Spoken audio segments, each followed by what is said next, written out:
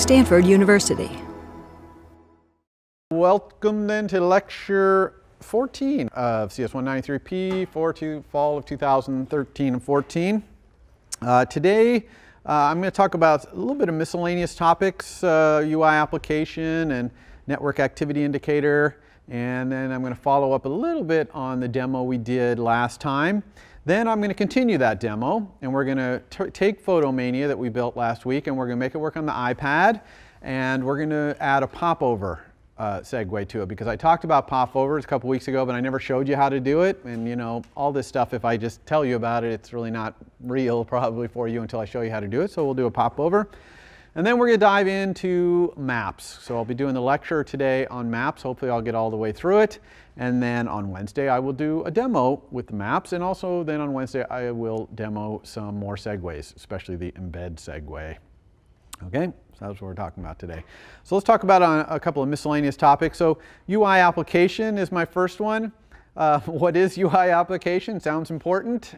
It's not really that important. We dive right into using the application delegate last week, where we did things like application did finish launching with options, and handling background URLs coming in and background fetching and all that. That was all in the applications delegate. So the applications delegate is actually set by a property on another object called UI application. So UI application, this class, it only has one instance in your entire application. You get it by calling this UI application shared application. And there's really not a lot of really interesting stuff in this thing. You can go check out the documentation, but all the real stuff is in the applications delegate. All right, so it has a property on your application called delegate. That gets automatically set for you. And then your application delegate object, which we did a lot in last Wednesday, that's where all the action is. Okay, so you can check out UI application if you want. I did want to point out one particular property on UI application, however, which is the network activity indicator visible property. This is a Boolean property. If you set it to yes, then the little spinner that shows up on the status bar. Have you ever seen that when you're doing network stuff? There's a little kind of spinner that's spinning. That turns that on when your application is the active application. And this thing, it's Boolean, yes or no. That spinner's either on or it's off. It's totally your responsibility to turn this thing on and off. It's a little bit difficult to deal with because A, it's global. It's an UI application. So all the threads in your application are all using this same spinner. And number two, it's a Boolean. It's not like a push and pop or a count. And so imagine that you fire off a big flicker fetch. It's going to take 10 seconds. And you start this network activity indicator, turn it to yes. Then in another thread, you fire off a little flicker fetch. It's only going to take 1 second. Okay? So it fires off. It turns this on. 1 second goes on. It finishes. It turns it back off. Now it's off, but the 10-second one is still running. Okay? So that's bad. So it's totally up to you, unfortunately, to put mechanism in your app for dealing with that unfortunate simplicity of API. I'm sure, I don't know, but I'm guessing that Apple tried to put more complicated API on top of this, and it just didn't work for all different kinds of ways people are doing network activity in different threads. So they just kind of said, okay, we'll give you this and we'll leave it to you. But you should turn this on. I'm not sure if Apple would reject an application submitted to the App Store that didn't turn this on and did do network activity, but they might. Okay, and they'd probably be within their rights of doing it. Why do we have this thing? Because a lot of users might be on cellular, and they only have 300 megabytes a month or something, and they want to know when apps are using that up, right? So they want to see that little thing spinning. So that's why it's important to turn this thing on. Only when you're doing network activity. This is not a spinner for please wait. Okay, your app, first of all, it should never be doing please wait. As we know, we do everything off the main thread. But this is just to tell them network activity is happening even in the background in my app. Question back there. Is there a reason why iOS can't detect when you do network activity and turn it on its own? Yeah, so the question is, can't iOS know that I'm doing network activity in my app and turn it on for me? And the answer is, I'll bet it could figure it out most of the time. Okay, but not 100% of the time. Because when you do a network activity, you fire something off, maybe you're doing that URL session, things like that. I think if you do the URL session where it's actually being happening in another thread, I bet they do turn it on, or they might. I really don't know what they do. But I think the bottom line is they can't reliably 100% do it, so they're asking you, you can do it here. So that's the best of my knowledge, that's the answer. Okay, so that was just a little aside. So now a little follow-up on our demo that we did last Wednesday. Two things that I want to clarify, and that I did clarify if you downloaded the posted code and read the comments. One is, as I was going through my demo, sometimes I forget things, and I did forget this one line of code, which is you have to send a message if you want to get these background fetches to happen to your shared application, your shared UI application called set minimum background fetch interval. Okay, so that interval is an NS time interval. It's the number of seconds that is the minimum between the times that iOS will send you the opportunity to do a background fetch, right? So you're in the background, remember, the iOS can send you a thing that says, hey, wake up, you can do a background fetch if you want. And this says the minimum. Now, this minimum, you can't set it to 1 second, and it's going to wake you up every second because there's a UI application background fetch interval minimum. And that's the minimum you can set it to. And so if you want to set it to that, then you'll get woken up as much as the system is willing to wake you up. Remember, that's only the minimum. It could take much longer to wake you up, depending on what's happening. One thing about these background fetches, the system's quite smart about when it wakes you up to do a background fetch, it's probably waking a whole bunch of other apps that want background fetches too, and doing it all at one time, because all of this multitasking in iOS is all about saving the battery. Okay? Why, you might ask, can't I have 4 apps on the screen at the same time? Well, that'd be a lot of processor, a lot of network activity, a lot of battery drain. Okay? And so when an application's in the background and it's not running, we want minimum battery drain going on. So if it's going to wake, and a lot of the battery drain is not necessarily what your app is doing, but it's just the fact that the phone or the iPad is awake, right? It's up and running. Its OS is running. So mostly the phone and the iPad are sleeping when you're not using it. Okay, so you want it to stay that way. So if you are going to wake it up from sleep and start using battery, you want to get as many apps going with their background fetches and all at once. Plus, there's a lot of very battery-intensive things like the radio antennas, okay, the Wi-Fi and the cellular. Those things use power. And so if you're going to do a background fetch, you're probably going to fire up the Wi-Fi. That's going to use power. We better get everybody who wants to do a background fetch doing it all at once. So this is just a minimum. Now, the reason I'm mentioning this is because the default is UI background fetch, application background fetch interval never, which means you'll never get background fetched. So you definitely need to call this.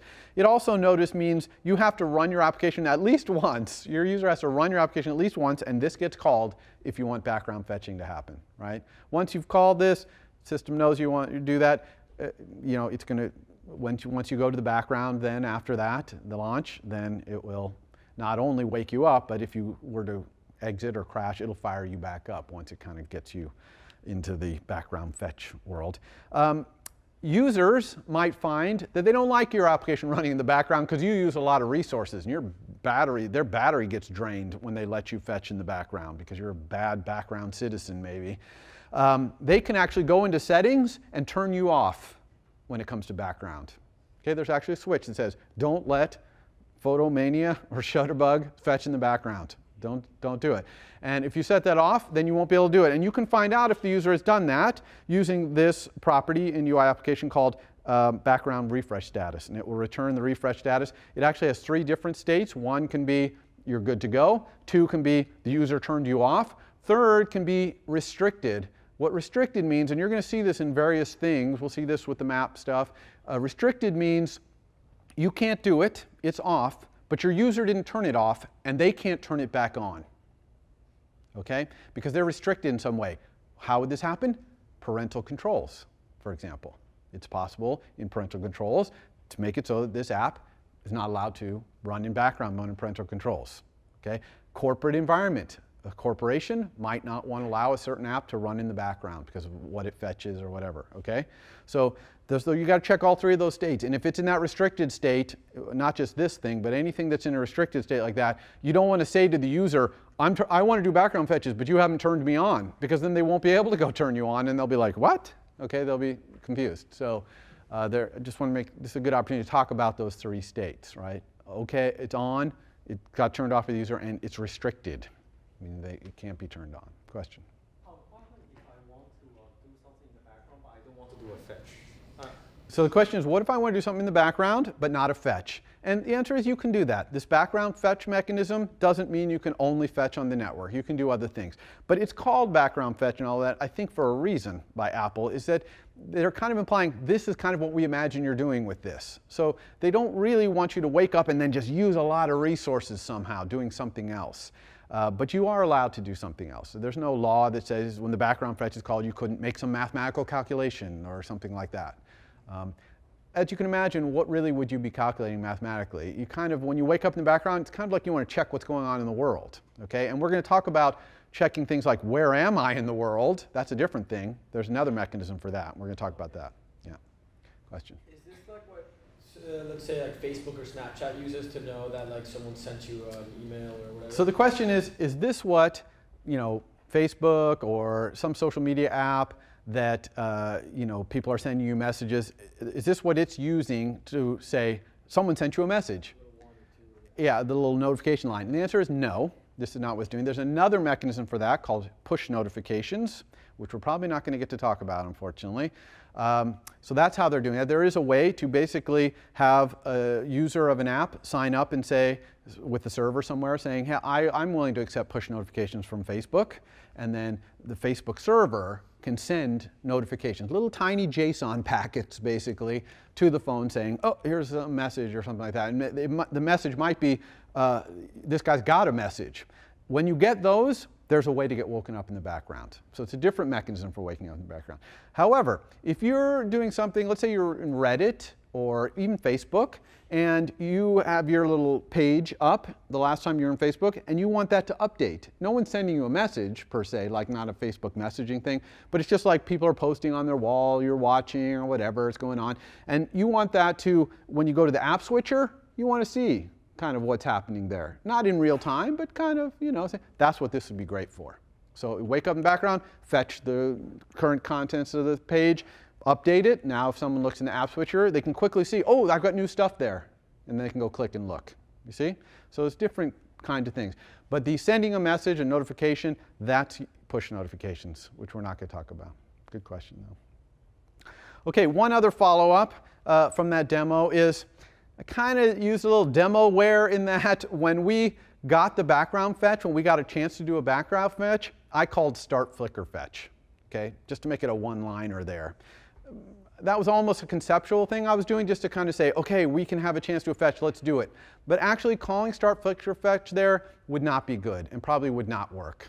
Okay, and why was that? That's because start flicker fetch starts a background session URL session. Okay, background session meaning it's the kind of URL session that if the URL comes back and you're not running, you get a chance to handle it, right? That whole handle URL background session, other one we looked at. Those kind of background session URL fetches are discretionary, okay? Meaning that the system can decide, if you're in the background, I'm not even going to do that fetch.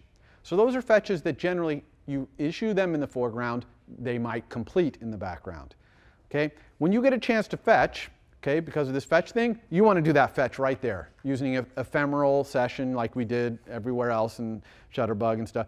Ephemeral, normal session, not a background session. That way it won't be discretionary and it will actually do the fetch. And since the system is saying by sending you this message, okay, it's your turn to do a fetch. I fired up all the radios. I'm ready to do some network activity. Go ahead and do it.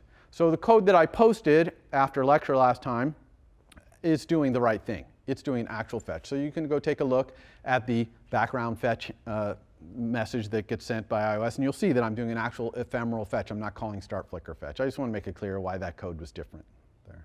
Question? So in the case where we want to update a UI in the background so that the task manager shows the code to you, how do we handle that in terms of using the main queue or not the main queue? Because we can't do UI things on the non-main queue, but in the background. Great question. OK, so the question is, something's happening and I'm in the background and my UI needs to get updated. Like a URL comes back or I get offered to do a background fetch. I'm doing all these things. And isn't there a problem there because I need to do all my UI in the main queue? That's the question. And that's a great question. But the answer is when you're running in the background, you're not on a different queue.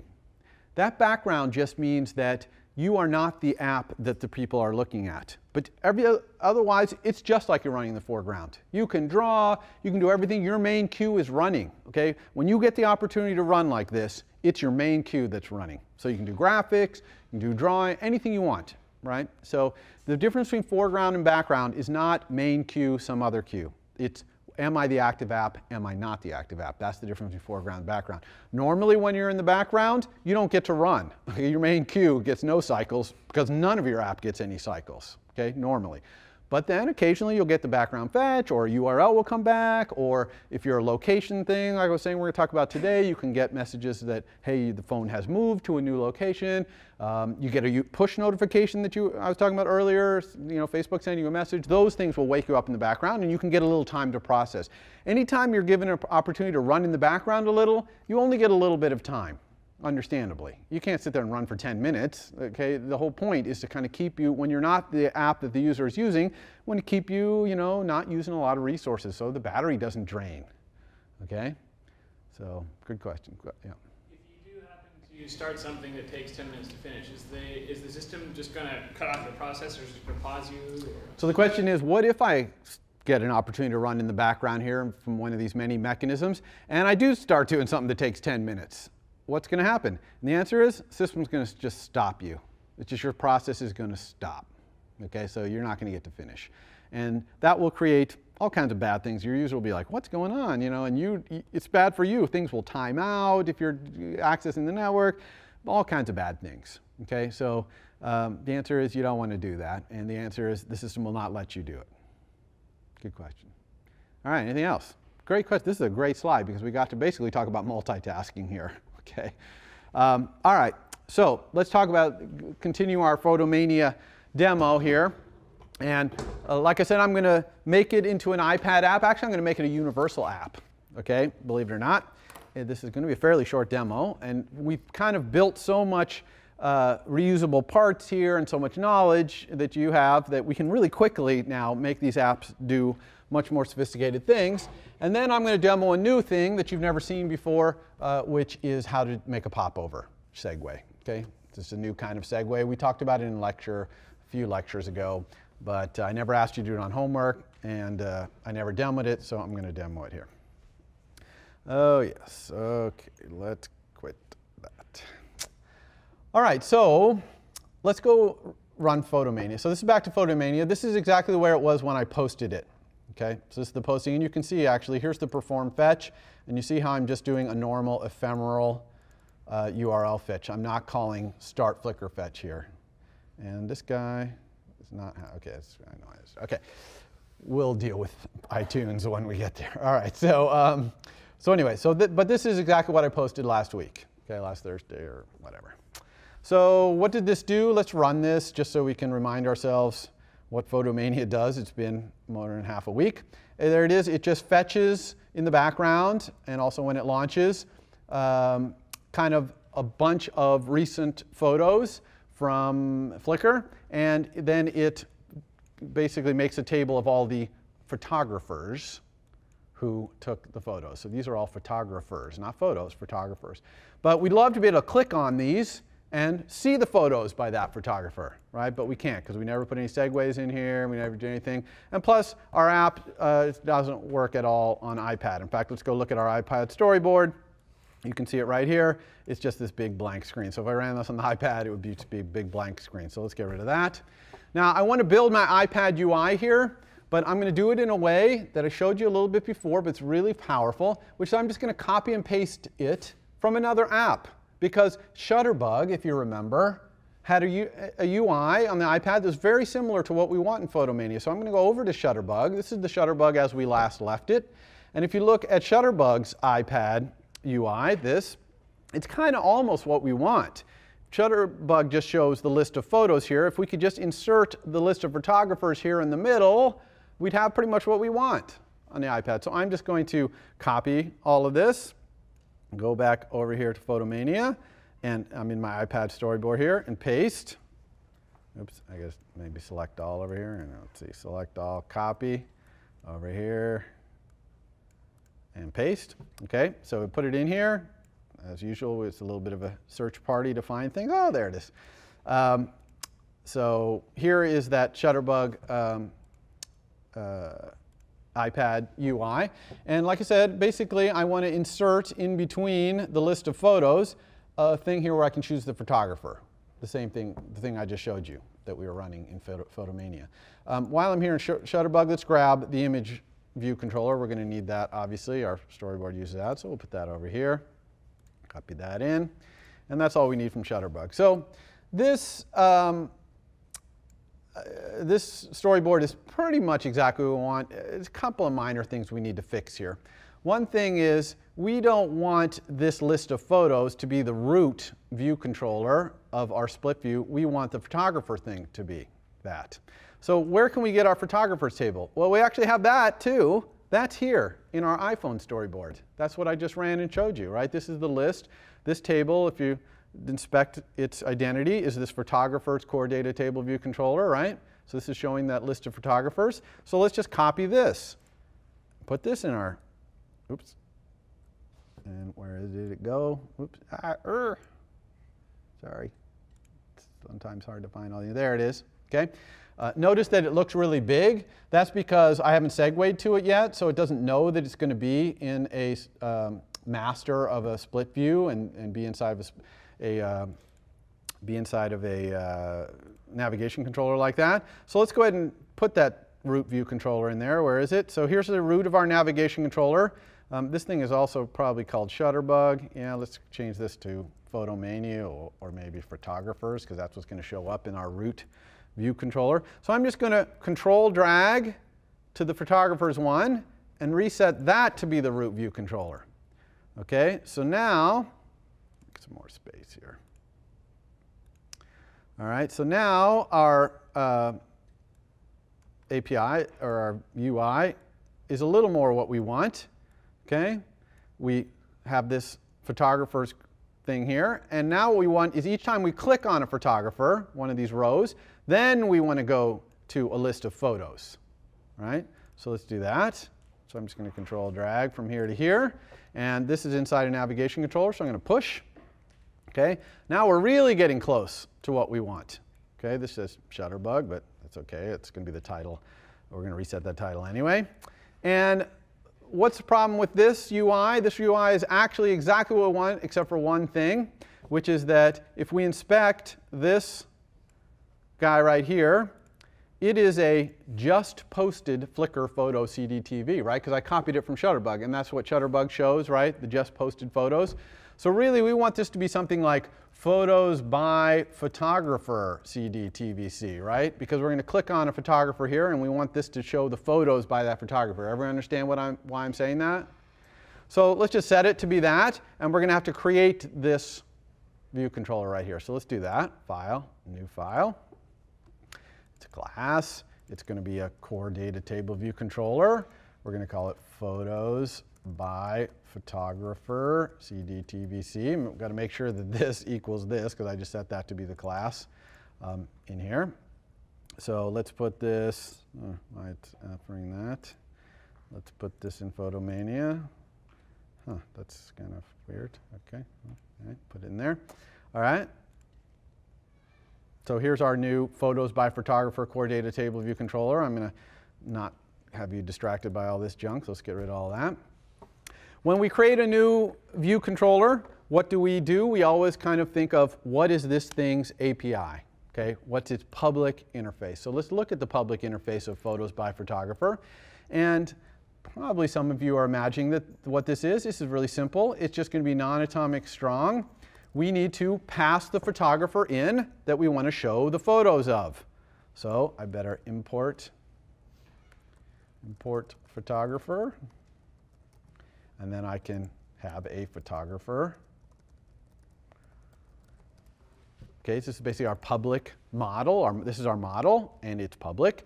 And so if someone sets this photographer, we better show the photos by that photographer. So this is a table that shows photos. The photographer determines which photos we show. Okay, now before we go off and implement this, I'm actually going to go down to our photographers core data table view controller. This is the thing that shows the list of photographers, okay, that I started off this lecture showing you. Hopefully you remember this code from last Wednesday. You can see that it's doing a fetch into the photographer, showing them by name. It's fetching all of them, right? I'm going to put in the navigation code to navigate from this photos one right here. This is the list of photos, right? List of photographers. This little segue right here. So let's give that little segue a name. We'll call it the Show Photos by Photographer segue, because that's what it does, right? When we click on a photographer here, it's going to show the photos. And then let's go back to our photographer's core data table view controller, and let's do the navigation. Now, I'm going to show you something that I think you should probably do for your development process, which is to start use code snippets. Now, we talked about this in one of the Friday sections, so I'm not going to go over it again, but I have a code snippet that I've created, for example, which is a kind of generic table view navigation code snippet. So I start typing what I called it, table view navigation, and I'm going to hit return, and it's going to put it in. So put this code in here for me, and this is fairly generic, okay? And what does it do? Well, it does prepare for segue, and it also does did select row at index path. Okay, so this can work for a table view that is the master of a split view, and it will also work for something that is just going to segue via navigation controller or whatever. So how does it work? Well, for prepare for segue, it just gets the index path from the sender, which is a UI table view cell. You've already seen this code before, so it's nothing new. And then it calls this prepare up here, and we'll talk about what the prepare does in a second. And then the did select row at index path, it does the trick where it's looking at the detail controller of the split view. If it's a navigation controller, it looks inside of it for its root view controller, and then it's preparing that. Okay, everyone understand what these two methods do? Okay, so now we got to look at this prepare, because this is the thing that's actually doing the prepare. So here's that. And what this is going to do, it's going to get the managed object in the row in the table that we're talking about. Okay, and then it's going to check the class of the view controller we're segueing to. Maybe it's going to check the segue identifier as well. That's not going to be, did select row at index path is not a segue, so it's not going to be applicable there. But I check here to see if there is a segue identifier, and if there's not, then I ignore this part. And then I'm going to prepare that view controller for being segued to, or if it's the detail of a split view controller. Okay? So this case, we have photographers segueing to photos. So let's see what this looks like. Well, the NS manage object we have here that we're going to be looking for is a photographer. So I'm just going to replace this with photographer, photographer. Okay, just getting my object in index path out of my fetched results controller. You know what that is. And then what kind of view controller are we segueing to? Well, we're going to be segueing to one of these photos by photographer core data table view controllers that we just created. We haven't done the implementation of this yet, but we know what his public API is to set the photographer, which is exactly what we would want. So let's go ahead and import that. Import import photos by photographer. And then let's go down here and check that that's the class, photos by photographer. Okay, so now we know that that's the class that we want. Here, the segue identifier, we can check that here. And if you remember, I set it to be show photos by photographer. Right? That's, everyone know what that is, right? That is this thing right here, this little segue. Okay, its identifier is this. That's got to match what we're doing in here. All right, so we're checking that. And again, if we're doing the did select row at index path case where it's just the detail view, then the segue identifier is going to be nil, so its length is going to be nil. And so I use length there just to check for empty string and nil equally. Either of them, and I'm doing not. So if there's no segue identifier, then as long as we're going to a photos by photographer CD TBC, then we know what we're going to do. Now, some people would argue that checking this segue identifier, that you should almost never do that. Okay? Because if you're segueing to a photos by photographer CD TBC from a photographer CD TBC, you know what you're doing. You don't need a segue identifier to tell you what you're doing. That's what some people would say. And I see that argument. It's not a bad argument. I even buy that argument that really you only want to use segue identifiers if for some reason you had two different segues. And we'll talk a little bit later in this demo an example of where you might actually have that. So one could argue just delete that. Okay, just get rid of that entirely. Don't even check that. And here we know that this is it's photos by photographer CDTVC, photos by photographer CDTVC equals photos by photographer CDTVC star VC. All right, so we have that. So now we're going to prepare this view controller.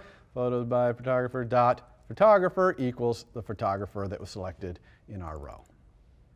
Okay? But can you also pass the context? Yeah, we'll talk about that. So the question is, don't I have to pass the context to this new controller? And the answer is yes, and I'm doing that in this line of code right here. So let's go look at photos by photographer. Okay, so here's photo by photographer. It's going to get this photographer. What do we need to do in photos by photographer? Well, really the main thing we need to do is fetch the photos by that photographer. So let's go ahead and look at that. Every time I set the photographer, and you're noticing, by the way, anytime you have a public model setter, you're almost always going to use the setter to update your view when someone sets your model. That's kind of an obvious thing. One thing I might do here, by the way, is set my title to be the photographer's name. That would be a good thing, right? I'm a controller that's showing a bunch of photos by a photographer, so my title might want to be that. But the real thing I need to do here is set up my fetched results controller. That's the main thing that CDTVCs need to do, is set up their fetch results controller, and then they kind of just work automatically, right? So to save some time, I have that ready to go here. This is what it looks like. I'm going to go through every line of this, don't worry. So first is answering your question, how do I get my context? I need a context. I can't fetch without a context. And the answer is, I'm just going to ask the photographer what context it's in. Okay, someone gave me a photographer, and I'm going to go find out what the context is from it. That photographer came from some database. I want to get the photos in the same database. Okay? So I don't need to pass the context separately. It comes along with the photographer.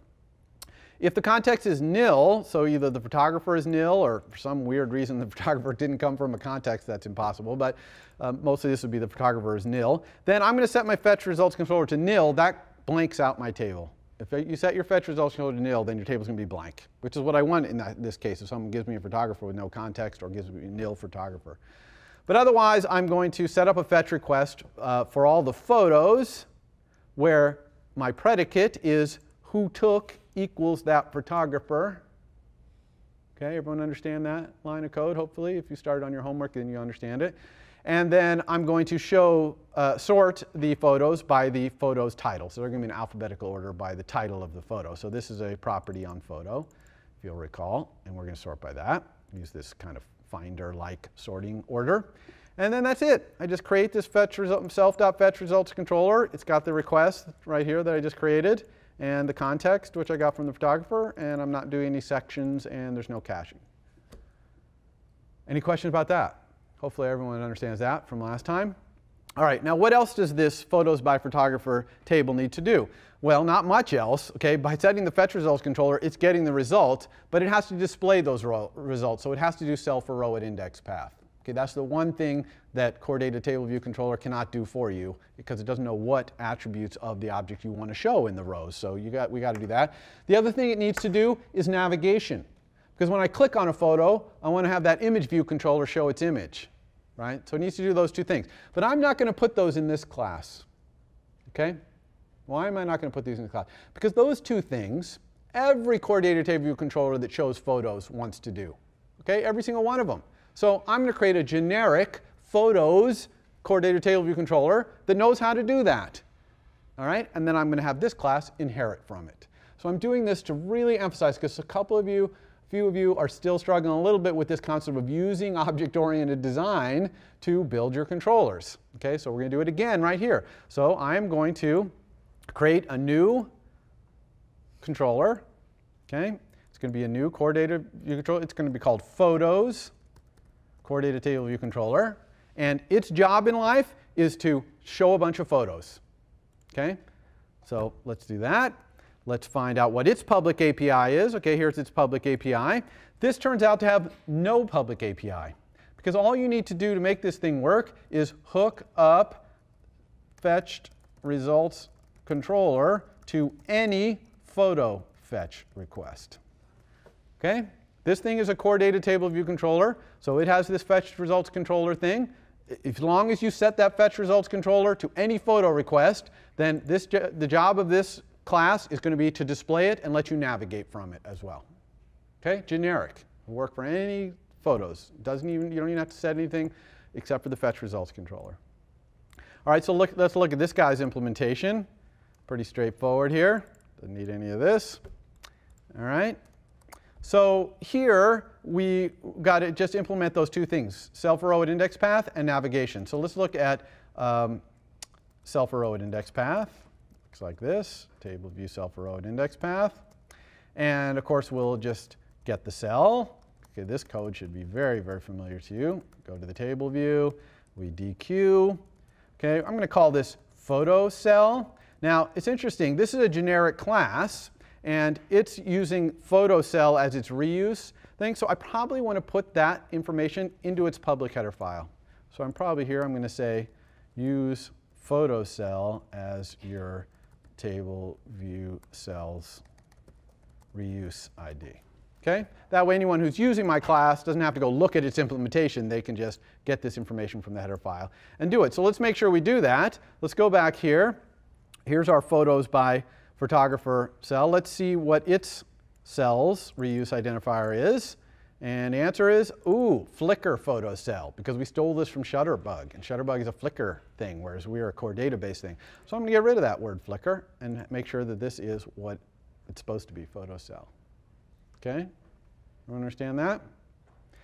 So back to here. So now I've got this photo cell. Okay? What am I going to do with it? Well, I need to get the photo that I'm supposed to show in this cell. So that's photo star, and of course we need to import photo. Photo equals self.fetch results controller, object at index path, the index path. Okay, this argument right here. This hopefully is completely, you understand this. Now I just need to set the text label. I'm going to set its text to be the photo's title. And let's set the detail, this is the subtitle thing, to the photo's subtitle. And return the cell. Okay? So you can see that writing cell for row and index path is pretty easy when it's a core data table view cell, because usually the object in the row, which you can get with one line of code, has what you want. You just display it. Okay? Now let's talk about the navigation. I told you I had this generic table view navigation thing. I'm going to use it again right here. Okay? So it's the exact same thing that I put in the other one. I just have to make sure this is appropriate to what we're doing here. So this is photos again. So the managed objects are going to be photo star photo. Okay, so now I got the photo out of the row. What does this thing do in terms of navigation? Well, it will navigate to an image view controller and show the image. All right, so let's import image view controller, because that's what we're going to be navigating to. Okay, get down here. Kind of class image view controller. Again, I could probably skip the segue thing here, because if I'm navigating to an image view controller from this photos view controller, I almost certainly want to show my image. There's not really nothing else I might want to do. So we'll just do that. So image view controller IVC equals image view controller VC. And we just need to set the IVC's image URL equal to an NS URL with the photos image URL. The reason I have to do this, of course, is that you can't store an image URL in database. We stored it as a string. So this converts it into a URL, because image view controller takes a URL as its public API. I could also do something here, title equals the photo's title. Okay, because really the image view controller, since it only has an image URL, it doesn't really have enough information to set its own title like the other one did, the photographer, this one. This guy's subclass that we created, it knew how to do it, but this one really can't, so we'll help it out, set its title. Okay? Everyone understand that? So now we have this nice generic photos showing thing. Let's go ahead and make our photos by photographer inherit from it instead. Photos CDTVC. Photos CDTVC. Okay, so now it just inherited the ability to do self-row and index and navigation. Okay, and it still does the fetch itself. So it's the one determining what photos show up. Its superclass is the one putting them in the rows. Everyone understand what I'm doing there? Okay. Okay, so that's awesome. So everybody kind of knows how to to navigate. Everyone knows how to load themselves up. And might be that's all we need to do. Let me see if I remember anything else. I think that's it. So let's go see if we're working. Let's try this on the iPad because we just built, oops, let's do it on the real iPad. We just built this, so let's go ahead and do that. Let's see what if we have any bugs, things not working. Maybe we didn't set some of our segues right or something like that. So we can see what's going on here. So here it's Photomania, so hopefully it's fetching from Flickr right now into this photographer table, and it is. That's very good. So here we have photographers, right? That's what Photomania does. Shutterbug fetched the photos and showed you the photos titles. Photomania fetches the photos and then shows you the photographers. Then we can look and see some photographers have 3 photos, some 9. So let's pick this guy, he has 9. Let's pick this guy, he has 3. And we can click on one of these. Again, hopefully nothing, this is Rio de Janeiro. Maybe let's pick somewhere else. How about that? No, that's no titles. How about this one? No, there's no titles. Okay, we'll do Rio. Hopefully Rio is not going to do anything bad. Here we go. There's Rio. Oh, good. Not bad. Okay, so there's our image view controller. So this all worked great. So hopefully it works here in portrait mode too, and it does seem to be working there too. Okay. Oh, we get over there. Okay, so there we go. So that's that. Okay, you guys all got that. It worked perfectly. So now we can quickly move on to the next thing we're going to show, which is we're going to show how to put it in landscape mode to show here. So like right above where this duck's nose is, okay, I'm going to put a little button called URL. And when I click on it, it's going to do a popover. And in that popover, it's going to show me the URL that's showing here, the text of it, you know, http/something. Okay? So this is mostly to show you how to do popovers. So let's go back and see how we would do that. This turns out to be quite straightforward. So here we are. Here's our UI. And what we want to do is add a little button here that does URL. OK, so we're going to drag this bar button item into the bar here, and we're going to call it URL. OK, so this is going to be a bar button item that when we click on it, it's going to bring up a popover here, a little view or view controller that's going to appear, overlapping everything else. So how do we do that? And the answer for that is that we create an entirely new view controller. Okay, a popover segue is a normal segue. You segue to a new view controller. So we're going to create a new view controller that's going to display the URL that's showing here in the image view controller. All right, so how do we create a new view controller? You all know how to do that. We go into here, we go up to the top, we grab a view controller, and we drag it out. Okay, now this view controller is quite big. Let's make it so we can see it a little better. So here's our view controller. So this is the view controller that's going to pop over. Okay, and we then just create a segue by control dragging. So I'm holding down control and dragging, just like any other segue. And this is going to be a popover segue. So this is the first time we've ever done popover. Okay? Now, once you create a popover segue, you can now kind of create this view controller however you want it to look to pop over. And one of the things you might want to set is its size. Because if this is our popover size, that's not going to be good. It's going to cover our whole screen. That's going to be horrendous. So to display a URL, we only need it to be small. And it's nice to have URL in one line so it's not wrapping because URLs have all those slashes. So let's try to make a really wide one that'll hopefully fit in one line. So how do we change the size of a view controller? Okay, because all our other view controllers have kind of inferred their size using these simulated metrics right here. You see this inferred size? But a popover controller is special in that you can change its size. Notice that you won't be able to do this until Xcode knows that this is a popover view controller, or at least knows that this view controller is going to be in a popover context because of this segue right here, this popover segue. Once you do that, if you go to your view controller and select its view, its self.view, then you can go dimensions, and these will be editable, the width and height.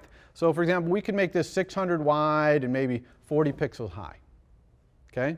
Which is probably a pretty good looking thing. So that means when we press this URL button, it's going to pop over and can be something like that. That's a pretty good size. 600 is the widest they will allow you to make a popover. Okay? So I think if you specify more than 600, it's only going to show up 600. All right? And you can make it any height you want, although obviously you wouldn't want it too big, cover up all the content underneath. It doesn't really make a popover that would cover up everything. You would want to use a different kind of segue, a modal segue in that case. So we have this. And then this is just a normal view controller otherwise, this little view controller thing. So we need to create a subclass of view controller to be its subclass. So let's do that.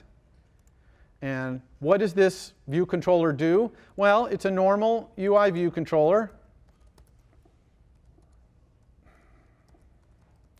And it displays a URL. That's all it does. So I'm going to call it URL view controller, because that's what it does. It displays a URL. OK? We'll put it in the place we usually put it. Actually, let's put it down here, somewhere like right here. What's its public API? Very simple. Property, non-atomic, strong, NSURL, the URL. That's the URL it's going to display. OK? What's its implementation? Also really, really easy. Let's get rid of this. It's going, when you set its URL, it's going to update its UI. Now, this is not a table view controller, so we're going to have to write the update UI. Also, when its view did load happens, also wants to update its UI. Don't forget this part. Okay, when you have non-table view table view controllers, this set URL might be called before your outlets are set. Okay, so update UI might do nothing because you have no outlets, right? So you want to do it again when view did load. This is very inexpensive to do, so I'm just going to do it possibly twice. If someone were to set this and my outlets were set and then view did load happened after that, it might happen twice, but it's very inexpensive to update my UI. So I can do that. So we need to write update UI. To update UI, we need a UI. So let's go back to our storyboard and give this thing a UI. And what I'm going to do for this UI is just drag out a text view. So I'm going to go down here. Find a text view right here. We saw text view from before, so I'm going to put the text view in here. I'm going to line it up. Let's go ahead and get its auto layout going. So I'm going to reset to suggested constraints. I'm going to check to see if it did something good, which it definitely did. You see that it's going to stick to the size of its super view. I like that. Let's inspect the text view. I don't want all this code. I'm going to put like http://www.stanford.edu. Okay, in there. That looks terrible. Let's make it a little bigger. 18 point. That looks better. Let's make it be centered. Let's make it be selectable, but not editable. So someone could select this and then copy and paste it into their browser and look at it that way. So that's good. We definitely like that. So that looks pretty good. That's pretty good looking view of URL. And so now let's go ahead and wire this up to an outlet. Notice that when I do that, it's trying to do UI view controller. Why is that? That's because we need to set the identity of this thing to be a URL view controller. Right, they thought it was a general view controller. As soon as I do that, you can see that now it understands that this is a URL view controller. So I'm going to go ahead and drag to create an outlet to that text view. I'll call it URL text view. There it is. Normal IB outlet. Let's go ahead and go full screen on the code here, like that. And now we can do our update UI, which is that let's just have our URL text views text be the URLs, its path basically. And there's a method in URL called absolute string, which will return the absolute path of that URL. Sorry, self.url. The absolute path as a string, which is what we want because text is a string. Okay, and we could do a lot more fun things attributed text here. You could set fonts, colors, whatever. But we're just going to do a very, very simple update UI. So now we have this URL view controller, okay, that we're going to segue to, right? This is a segue. We are segueing. Man, I should put my doc somewhere else. We are segueing from this view controller, which is an image view controller, right, to this, which is a URL view controller, via this segue right here. Okay, so let's go ahead and give that segue a name. We'll call it show URL. That's probably a good name for it. Okay, and then let's do the prepare for segue for this. That's the last piece we have to do. So how are we going to prepare for this segue? It's a normal segue. This image view controller is where it happens, right? That's where the UI is, so that's where we have to put the prepare for segue, so we're going to do that. Let's put it right down here.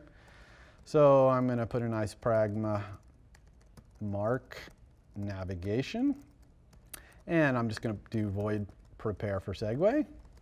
And so here I'm just going to say if the segway's destination view controller is kind of class a URL view controller. Okay, then I'm going to segue to it. And yeah, I could also say if the identifier equals show URL, but for speed here, we're just going to go ahead and not do that. View controller class. Okay, so now I have the URL view controller. URL VC equals URL view controller. The segue.destination view controller. Okay, I've got the URL view controller, and I can just set the URL view controller's URL to be my image URL. I am an image view controller. So image view URL happens to even be my model, right? So I have it handy dandy, and so I'm just going to set that. Okay, so now I'm totally prepared to segue to this thing. So let's go ahead and give this a try and see if it works.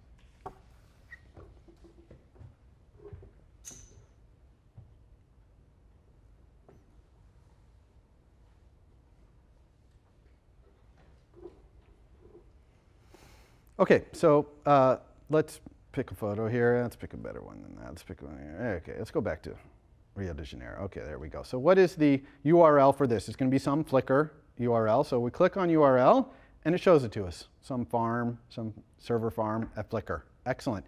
Now, this looks like, oh, good, it's all working. But actually, there's a problem here. Watch this. I'm going to press the URL button again.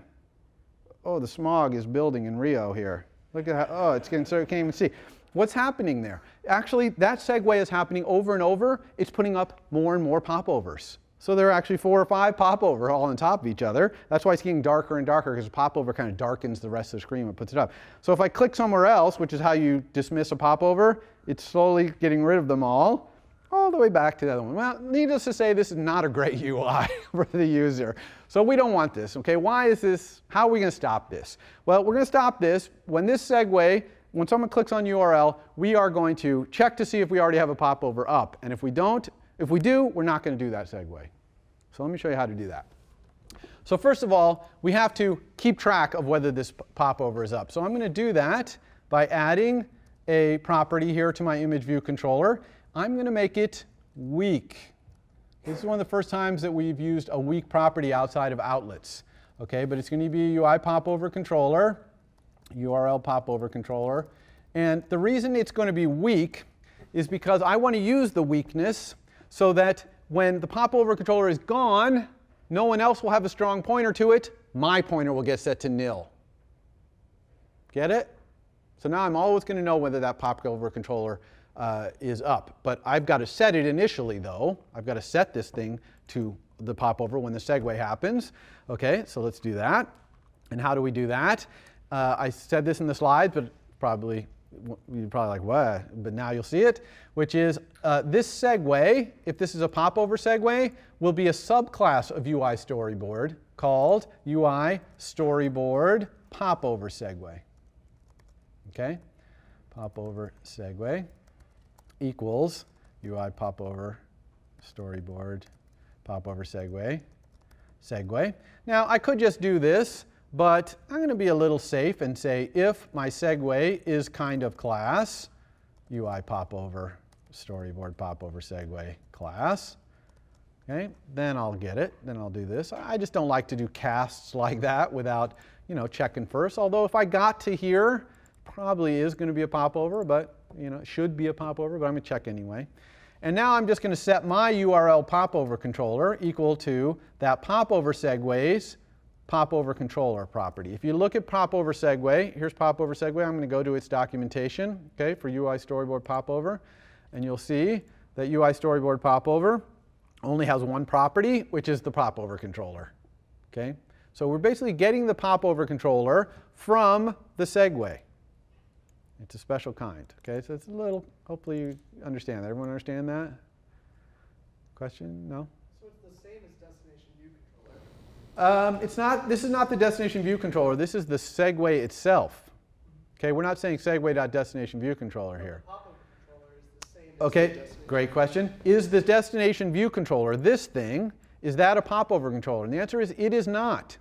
It is a URL view controller.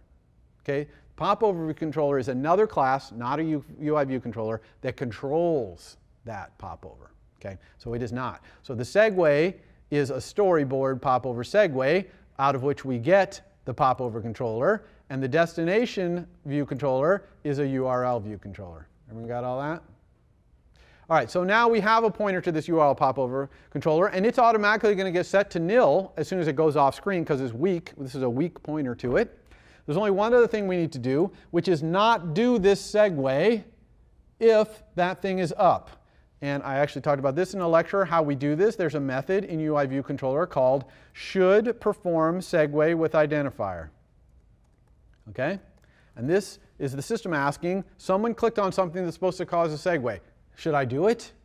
And right here we're going to say, if the segue in question here, its identifier, is equal to string show URL, which is what it is in our storyboard. And this is a reason why maybe we want to check it here as well. Okay, I skipped over that in demo mode, but if we're going to check it here, we might want to check it up here as well. Okay, but anyway, we got this. I'm going to return in this case. So if it's a URL, then if I have a URL popover controller, then no, do not perform this segue because there's already a popover up. Otherwise, I could just say yes, but actually I'm going to do something a little trickier. I'm going to say if I have a image URL, then put it up. Otherwise, also don't put it up. See what I did there? Two reasons not to do that URL segue. If I don't have any photo showing, then that's one reason. Otherwise, or if I have a pop-up already up. Else, now this is interesting. I have an else case here, which is super should perform. Okay, so if I'm not preventing it, then I'm going to let my superclass UI view controller decide whether it should do this segue, which it's always going to say yes pretty much, but okay, this should be returned. Okay, so let's see if that fixes all our problems.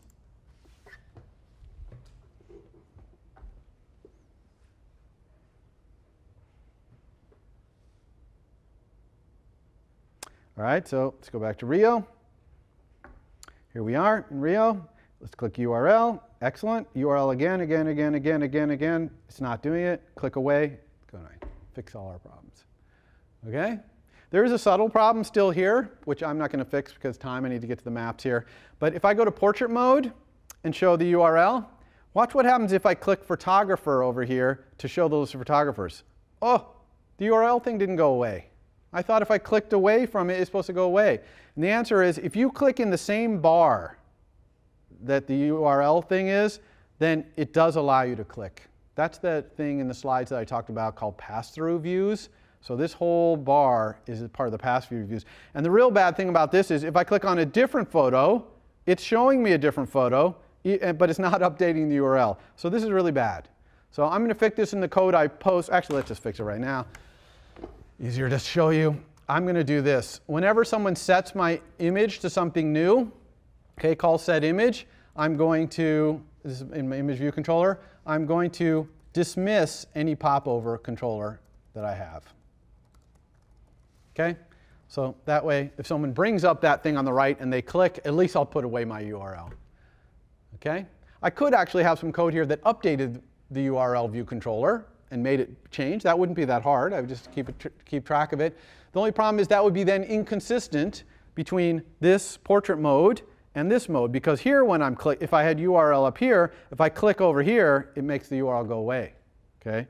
Because this is over here is now no longer in the same bar as the URL. So I want my behavior at least to be somewhat consistent. So I'll make it so that when I click on something new, it makes the URL go away. Okay?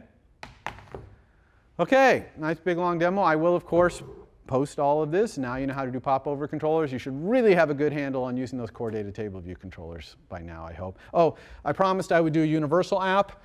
Look how easy this is. Okay, I'm going to do my iPhone by just, here's my iPad. I'm going to take this, copy it, go over here to my iPhone 1, get rid of this thing, paste, okay? Go back to iPad, get this image view controller, which I need, go over here, paste it. We can find space for it, paste. Fine, there it is. Put it up here. Just need to make the segue to it.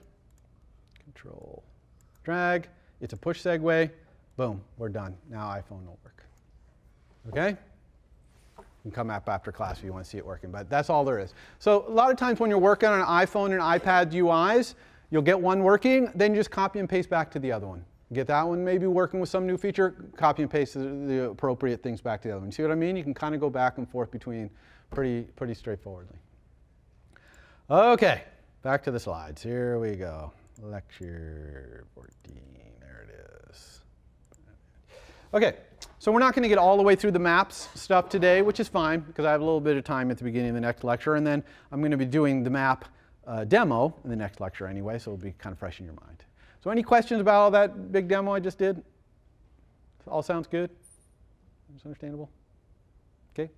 All right.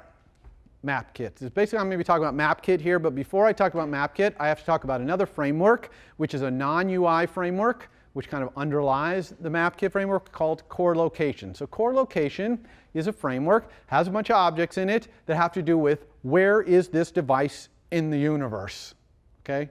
Where on the planet, what, you know, where in terms of GPS or other factors determining where it is, where is it, okay, where on Earth. So its basic object is a CL location that includes a coordinate, which is, you know, latitude and longitude, altitude, okay, horizontal and vertical accuracy. We'll talk about why that's important. Timestamp, speed, course, things like that. Okay, that's the CL location object. This object has this very important property called coordinate, and that is a C struct, CL location coordinate 2D. And inside is just CL location degrees, which is essentially a double, which is latitude, and another one, this is longitude. Okay? And then the altitude is in meters. Okay? So this is the basic object in core location. So the question is, how do oh, sorry, let me talk about accuracy, very important. So when you get a location, you got it in a certain way that might have varying accuracy. If you got that location from GPS, it could be very accurate. If you got it by looking at local cell towers, it might be pretty inaccurate, right? It could be a mile off, actually, if you got it that way. And there's ways in between. On Stanford campus, you can actually get it by using Wi-Fi. You can look around, see what Wi-Fi things are near you, and tell by that where you are. Kind of scary, huh? So it knows where you are. And that works even if you're indoors or whatever. So now, it only works for public Wi-Fi nodes, et cetera, but at Stanford, these Wi-Fi nodes are all well known, so it knows where you are. And you specify this accuracy using one of these KCL location accuracy constants. And so there's best for navigation. If you want that kind of accuracy, that's going to use your battery because it's going to be constantly doing GPS. So that would be only if your phone is plugged in, like you're in your car and it's plugged into the cigarette lighter or whatever. I guess they have USB ports nowadays in cars. But anyway, you would want power there. Then there's best, which is also GPS, but not quite as power hungry. And then all the way down using Wi-Fi and these other things to less and less accuracy. But however the location was found, it will also report to you what accuracy it used, okay? Both in terms horizontally and then altitude-wise vertically. Understand that accuracy means power. The more accuracy you ask for, the more power you're going to use, okay? So ask for the least accuracy your application can deal with so that you use as little power as possible. Very important point. Okay, some other properties there. I'm not really going to talk about them. You have the slide for them. Obvious things. Speed is calculated by seeing all the points that you're moving through time, and it can calculate your speed, things like that. So how do you get one of these core location guys? Okay, I want to get a core location object that says where I am right now. And the answer is you use this class called CL Location Manager. Okay, so you instantiate a core location manager, CL location manager, and you're going to set some things up about it, and then you're going to tell it to start telling you where you are. And it's got a delegate, and it will start telling that delegate where you are. So that's basically how it works. Now, you can simulate where you are, by the way, in the debugger. with this little thing down by the debug bar, place where the pause and all that. You can just simulate where you are. You can even add places that you are if you want to, like I have a whole series of locations that you want to check running through to see if your application is working. So this is a really cool way to simulate being somewhere. All right, so CL Location Manager, how do we use this thing to get our location? You create it, you check to see what hardware you have, because every different device, iPhones 4s, iPhone 5s, iPads, have different hardware in them for figuring out where they are. And so you're going to check to see what's available. Then you're going to set this delegate to be any object you want. And then you're going to configure it for what kind of location updates you want, accuracy, things like that. And then you're going to start it running. And it's going to start reporting to you where you are. So what kinds of location monitoring are available? There's accuracy-based reporting. Okay, so that's you specify an accuracy, and it'll tell you to that accuracy where you are. Okay, there's updates that you can get where it'll send you a message only when a significant change in position has happened. Okay, imagine maybe it's using cell towers or something there. Okay, or if Wi-Fi is fired up for other reasons, it might be able to be using Wi-Fi, right? But it's probably not going to use GPS. Okay, so only going to tell you when significant changes occurred. You also have region-based updates. Put a little circle around the dry cleaners. When you walk by or drive by, it'll tell you, oh, you're by the dry cleaner. Okay, so that's region, and you can set up a little region, circular regions, beacons. We'll talk about those. And then you can also monitor your heading. Okay, so which way am I walking? Okay, and that might be using a compass, might be using just GPS. It just depends on what the device has. So the first thing I said was you got to check the capability. So here's a whole bunch of methods. I'm not going to go through them for time reasons, but you need to check these, okay? Because, for example, a user might have turned off location services for you. Okay, so you got to know, you got to deal with that. Either ask them to turn it back on. Again, there's this restricted thing for this too. Or whatever you want to do, or do some different thing in your app if you work without those location updates on or whatever. You might be on a device that doesn't have the hardware you need to do what you want. So this, you need to all check all this, okay, when you first create your location manager. So then getting it, you can ask a location manager, where am I right now? Okay, kind of poll it. We never do that. We use this delegate thing. So let's talk about how the delegate thing works. First, you specify the accuracy, okay? This is a location manager property, desired accuracy. I showed you the accuracies before. Specify that. And then also you can specify a distance filter. In other words, until the user moves at least this far, don't even tell me. Okay? So if they don't go at least 100 meters or a kilometer, don't tell me about it. So that saves battery too. The chip, the GPS chip in these devices, especially the newer ones, really awesome.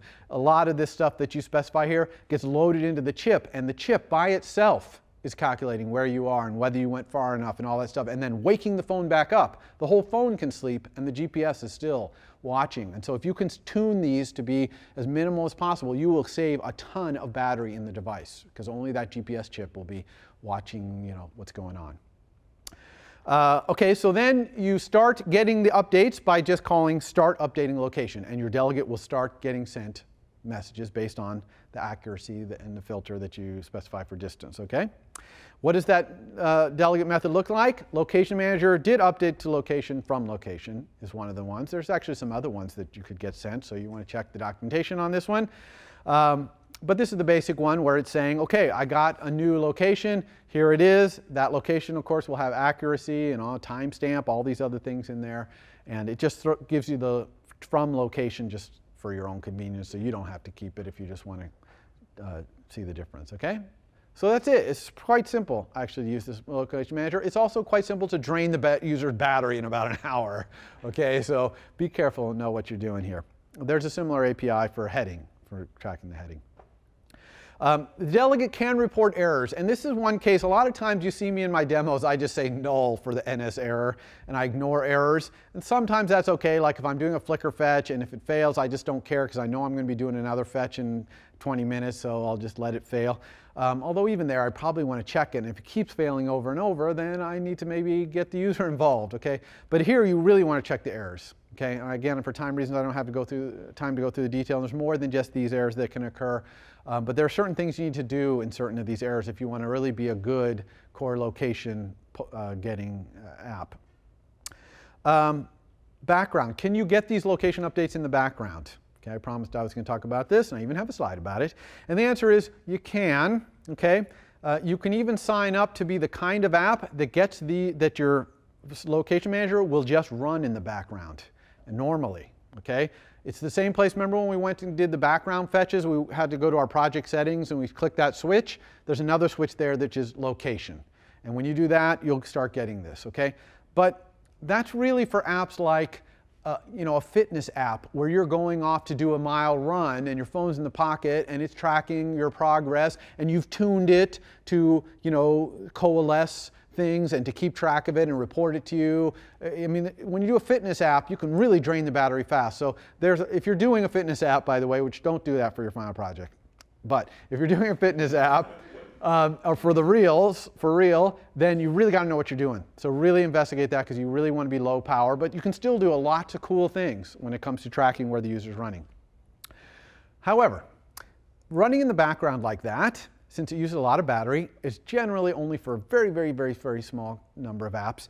But there are two ways to get background notifications about where you are, okay, that are very low power, and they're a little coarser granularity. They're not going to be, I'm running down the trail, telling me exactly where I went on the trail, but they are telling you kind of where you are and are really useful for a lot of apps. So let's talk about the two ways that you can get notified in the background and in the foreground. Okay, if you can get notified in the background, then you're going to get notified in the foreground automatically.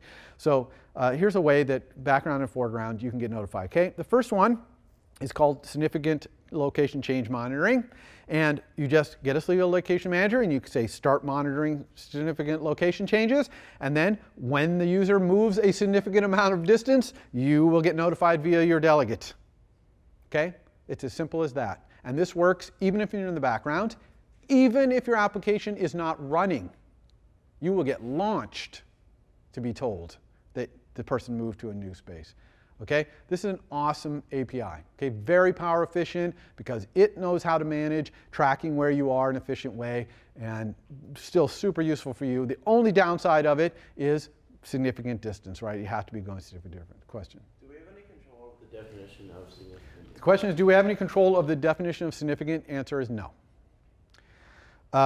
So when you get launched in the background, if you get launched, like you're not running, you'll get your application did finish launching with options thing will be sent, but there will be a dictionary there, and one of the things in the dictionary will be UIApplication launch options location key. And if that key is in there, then that means you got launched because a significant change happened. So that's how you know, oh, that's why I got launched, okay, because of that key. Okay, another way to find out in the background is region-based monitoring. Very similar, except for here you actually specify either a circular region or you can also specify a beacon. Okay, and I'll talk about that in a second. So you specify a circular region on the planet, coordinate, and then a radius around it. And if the user goes into that region, you'll get notified. Your delegate will be sent a message, or you'll get launched if necessary, and you'll find out. Now, yes, there's a limit to how many of these you can have. I don't know what it is, 40 or something like that, your app. And, but this is also incredibly efficient. So this is happening at a very low power efficient level as well. Okay? The circular region is obvious to create. You just create a CL circular region. The beacon is a little more interesting, and I don't really have time to talk about the beacon. But a beacon is basically not a place on Earth, but it's another device. It's possible to write an application that essentially is a beacon, and it's broadcasting all the time, and if your app comes close to it, you'll get woken up and told that you went into the region of that broadcasting device. This is new for iOS 7. Incredible. Okay, I'm really interested to see what people come up with this technology. Becoming a beacon is, here by the way, is the delegate method you get, did enter region and did exit region, and you'll get launched. Okay, the beacon, it's becoming a beach. Sorry, I'm fast forwarding here. Yeah, regions are tracked by name. That's because they have to exist when you're not launching. There are maximum monitoring distances.